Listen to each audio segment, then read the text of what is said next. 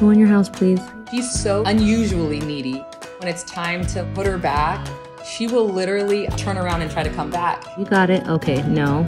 I tried to put her away and she said no, and she kind of fought me. She threw a tantrum and was like, no, I'm hanging out with you. So she's just gonna kick it with me. Know that she's aware that I'm neat. Rose, what in the world? You're being so cute right now. I've never seen you be so clingy ever. One day my husband was interacting with Rose.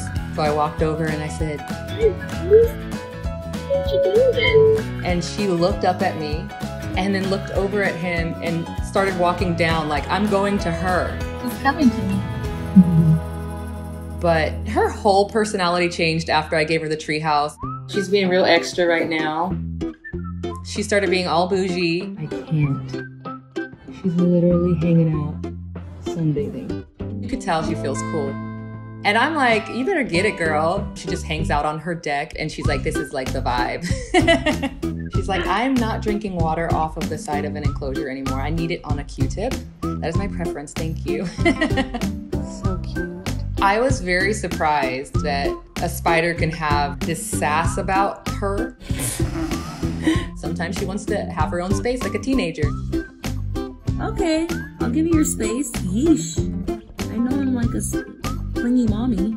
I'll leave you alone. I don't know how you parents do it when your children become teenagers and they start to be mad disrespectful. My girl Rose just literally closed her door on my face. I'm like, Rose, please come spend time with me. And she closed the curtains to her web and was like, hanging out in my room now. When am I gonna see you again, little cutie? And then the next day she's like, okay, I wanna spend as much time with you as I can. Ma'am. Hi, baby.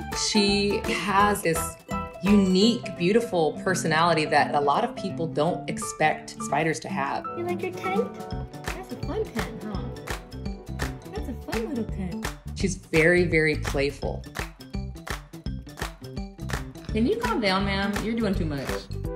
Not you thinking you're actually gonna go somewhere. You're gonna get lost. It's a big world out there. I never thought I would find a best friend in a spider.